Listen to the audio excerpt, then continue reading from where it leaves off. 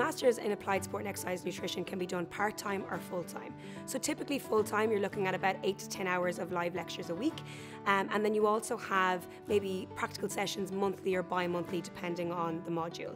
Students are given these dates at the start of the semester so they can plan accordingly, and that means that our Master's programme is suitable to both students nationally and internationally. We adopt a blended learning approach, which means that there is online lectures as well as face-to-face practical sessions. The programme aims to produce competent sport and exercise nutritionists with a keen focus on the science behind the subject, as well as giving students the relevant practical skills that they would need to work within the sport and exercise nutrition field. We have a big emphasis on the practical element, hence the name Applied Sport and Exercise Nutrition. Some of the key components or some of the key modules that we cover have a focus on exercise physiology, nutrition and metabolism, and we also focus on more contemporary and novel issues within sport and exercise nutrition, such as the use of supplements and ergogenic aids. Students will also take part in their own 12-week placement where they get the opportunity to see what it's like to work within a professional sport environment.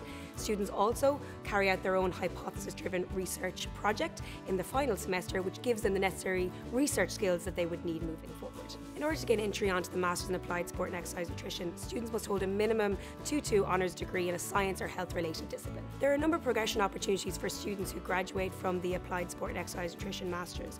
Students are equipped with the skills and knowledge to go straight into the working world and work as a performance nutritionist, or they can continue on their research journey and they can pursue a PhD in sport and exercise nutrition. There's been a huge interest and increase in the amount of job opportunities for sport and exercise nutritionists in Ireland. And I suppose one of the most fruitful job opportunities is actually working as a performance nutritionist with a sporting organisation, a team or an individual athlete. And we've lots of examples of former students who are now working in that role with Irish Rugby, with Rowing Ireland, within the inter-county setup.